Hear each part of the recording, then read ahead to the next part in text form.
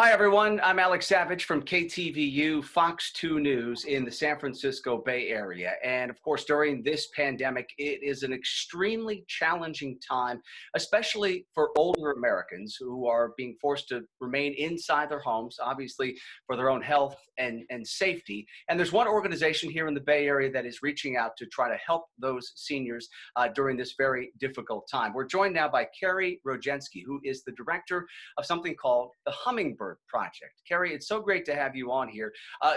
First of all, explain the work that your organization does and how you have now transitioned to doing virtual therapy sessions for older adults in the community. How does this work? Well, thank you, Alex, for inviting me to share our story. The Hummingbird Project, prior to COVID-19, was an in-home therapeutic activity program serving older adults in the Greater Bay Area, in Sacramento, in the LA area, and also in Seattle. Mm-hmm. And the premise of our program is that we work one-on-one with older adults and adults with disabilities to create a unique and individualized activity program for every single person's needs.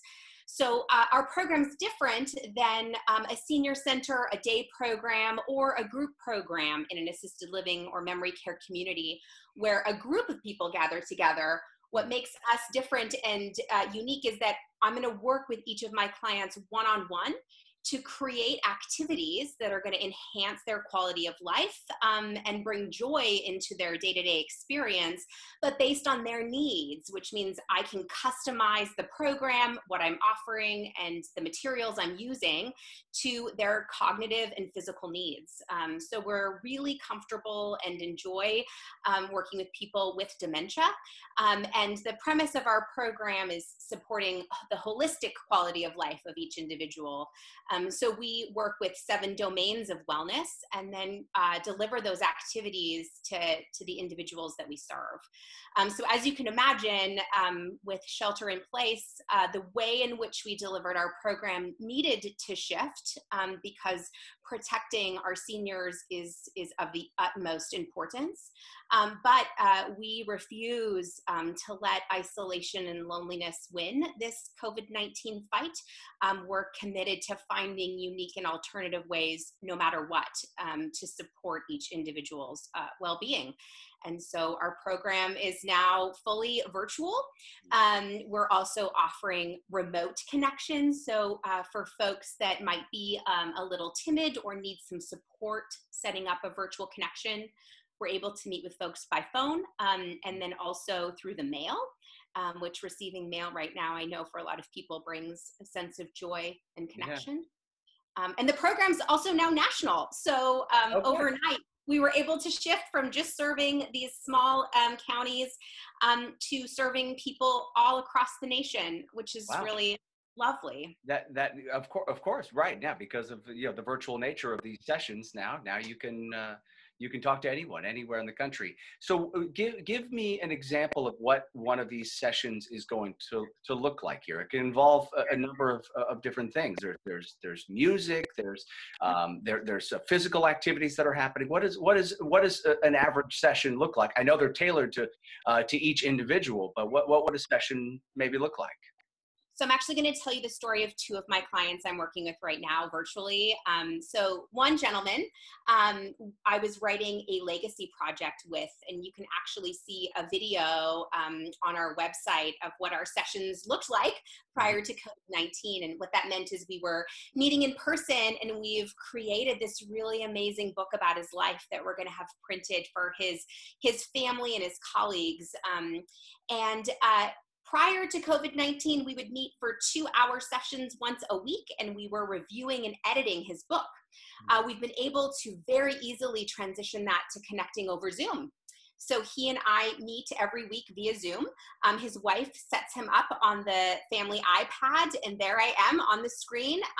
We start by just connecting and checking in, and then I do a screen share of the PDF of his book, and we're able to edit, look at photos, reminisce. He's telling me all the stories of all of the photos.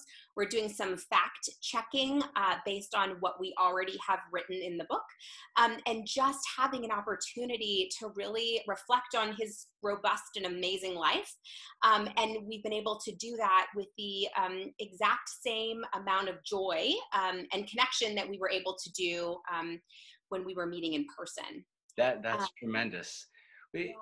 Obviously, what you're trying to do is to keep older adults, with that person-to-person contact during a time when really they're isolated at home. And I mean, how concerned are you about seniors who are home and maybe even by themselves at a time like this? That isolation, and the boredom. I mean, it just sort of seems like it's not good for their mental well-being. Yeah, so that's a great question, Alex. I mean, something I've been very committed to in my career as a licensed marriage and family therapist and a drama therapist has been to educating people about the negative impacts of isolation and loneliness. And I've been, presenting at this about this topic at conferences and to other folks for years. And I think right now we're all having the lived experience of what isolation can feel like. Actually, one of my clients who I'm now doing armchair travel sessions with via Zoom said to me the other day, she said, "Carrie, isolation's not new to me. It's new to all of you." Mm. And so I'm very concerned about the impact of the current situation we're in. And that's why I think it's so important that we be warriors of joy and we find ways to still get into people's homes, to connect with them and to not let the isolation win.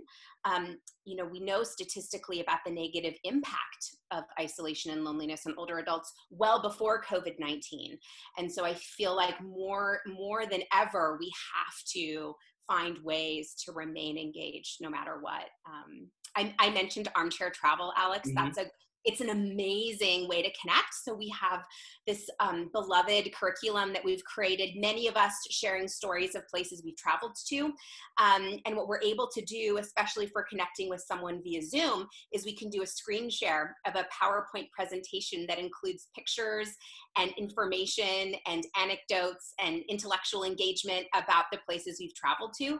This is something that so many of our clients really enjoy about virtual sessions. And you can literally transport yourself to these places and it feels so fulfilling. And for many of the clients we're working with, they likely weren't traveling before COVID-19 anyways. So this is just another way to allow them to have that meaningful person-centered experience that matters so much. How has the transition online during the outbreak been for your clients? Have there been, well, I know there have been, I'm sure, because there have been for all of us, technological hurdles to try to overcome. And have you found that your clients are able to figure those things out with help from maybe people around them to be able to do those Zoom calls, to do the virtual sessions? It's a great question. And the answer is yes. And I, like you, was surprised at how easy it has been. At first, when we were switching kind of overnight to the virtual program, I too had concerns about, well, what is this going to look like? And what platforms are we going to use? And how are we going to help people, especially if they're local, get technology into their homes if they don't have it? But it's really amazing, and I think we are all having this lived experience, to see how we can embrace change and creativity at the drop of a hat if we need to. And so many of our clients have found ways to connect. So we've been using Zoom as a primary platform, also FaceTiming with a lot of clients. So even if the client didn't have technology in their home, many either have a family member whom they're living with or a care provider in the home who's there to provide essential services, who will be willing to allow us to use their phone or iPad to connect. We also are available to set up an iPad or a device for individuals. So the way we've been handling that, Alex, to keep our clients safe is we receive the iPad to our office. We set it up. We then, of course, disinfect it appropriately before delivering it to the client's home, where someone there receives it, and then we help them get set up. Perfect. I also have been amazed by, my last two sessions this week with my clients. Both of them were instantly on Zoom without a problem. Yeah. I was able to talk them through by phone if there was a trick that they were experiencing, but I have had no problem helping clients get set up. And again, I think it's because people know they need connection, and they're just people are bored and they're lonely and they're craving anything that can help them stay engaged. And so because of that, we're finding ways to make it happen. I think that right now it feels to me like there's a lot of folks who are really worried about their parents who may be older, who may be seniors, and I'm wondering what you would say are the best strategies to try to remain connected, and keep engaged with them at a time like this when they're being told to stay at home, especially if you're talking about your parents or relatives who don't live close by, who live on the other side of the country. What are some strategies to try to keep engaged with them? So my number one offer to everyone is don't be afraid to try. So something that I have experienced, and I experienced this myself. I'm originally from Canada, and my grandmother is living in memory care back at home. And I just went through this journey with my father, who was trying to connect with his mom and was really struggling. And when I say don't be afraid to try, what I mean is do whatever it takes to find a way to help be connected. Mm-hmm. So in this example with my family, what that meant was we had to keep calling the community that she lived in and keep asking to speak with her, and not be, a lot of these communities right now are taxed and need our love and support as they're trying to keep our older adults safe. And they are also working night and day to keep folks connected and engaged. So keep calling, keep offering support. In the example of my family, we were able to connect with my grandmother via FaceTime. We were able to have a caregiver on the inside use an iPad and allowed my dad and my family to connect with my grandmother when they hadn't been able to see her in that way for several weeks. So I think, really being an advocate and helping people talk through the anxiety or concerns they have about using technology or the phone is really important. People are concerned about what it's going to look like and what it's going to feel like. And I think the more confident that we can be on the outside to hold our loved ones' hands and help them find a way is essential to making sure that older adults feel connected. I also just want to make sure folks know you can drop things off, make sure, of course, that they're wiped down first. Yeah. You can send items through the mail to allow folks to be connected. You can send photos and you can send images to update your loved ones on how you're doing. I can't tell you how many people we've got on Zoom calls lately because they want to be connected and join things like a happy hour or an armchair travel session. Mm-hmm. And I offer this as a professional and also in my own family. Just yesterday, I was able to connect with some of my family members who are in their 80s who swore they would never jump on a Zoom call, but did. And we made it happen. That's and great. Part of it was just not being afraid, right? Just embracing the improvisational and spontaneous nature of the situation we're in, and believing that connection matters more. It seems like this is this outbreak is going to change your approach in some way. I mean, obviously there's going to come a time when it's safe to go continue visiting with clients in their homes, but you just referenced the fact that now you're able to connect with people and do these virtual sessions with people all across the country, when before you were limited to sort of the West Coast. So how much do you think, when it's all said and done, this changes your approach to being able to reach as many people as possible? I think it's helped us grow. So just like all of you, when shelter in place came upon us and the fear and anxiety of COVID-19 became very real, I felt like I had a choice to make personally and professionally. I could either, lean into this opportunity to be creative and to use my skills to grow the capacity of the program, or I could lean into the fears that I was holding around what the future was going to look like. And so, at the Hummingbird Project, what we believe in is that joy matters first.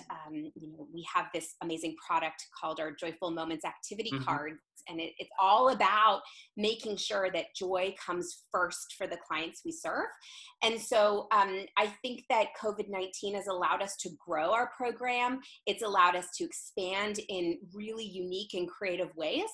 And as you mentioned, the second we can get back to seeing our clients in person here locally, we can't wait for that moment to come. Yeah. But the fact that now we can serve people nationally and that we can really educate other elder care companies and professionals around holistic quality of life and leaning into technology and finding unique and new ways, then the larger impact we can have. And that matters to us because I think that sometimes we're so overwhelmed in elder care, trying to keep people safe, that sometimes the importance of joy and connection and engagement is secondary. And I think virtual connection is a way to put those on the same playing field, so that we're always approaching quality of care and quality of life in a unique way, which is, what our parent company at Sage Elder Care Solutions stands for. Yeah, a holistic approach to care. Finally, as we wrap up here, if people have heard what these sessions are all about and they're interested, what do these sessions cost if someone is interested in having a loved one take part or themselves take part? So I want to offer everyone is welcome to call us for a complimentary consultation anytime, and we are 100% here to help. Should folks decide to move forward with virtual sessions, our sessions are $95 for a 1-hour session, and we're also offering a 30-minute session for $50. And what's great is that the 30-minute session can really help benefit folks who might be having a behavioral expression of a need, or as other folks refer to as behaviors. We really want to make sure that we're a resource for family members who might be feeling really taxed and exhausted in their role as caregivers, also for professional caregivers.